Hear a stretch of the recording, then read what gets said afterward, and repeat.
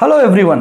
So many people come to me and they complain that I have done this remedy, that remedy, went to that temple, but why things are not working for me? Why I am not reaping the results? So to them I say one thing, that do you know why the remedy has been given to you?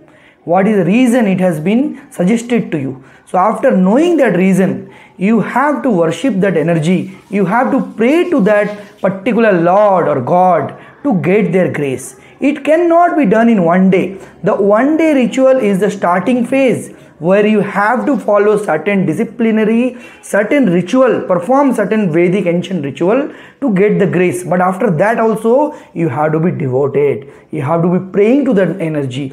That can be a nakshatra or a god or a nakshatra lord or anyone, right? So only by doing on a continuous devotion, you can reap the results, right? Okay, Har Har Mahadev.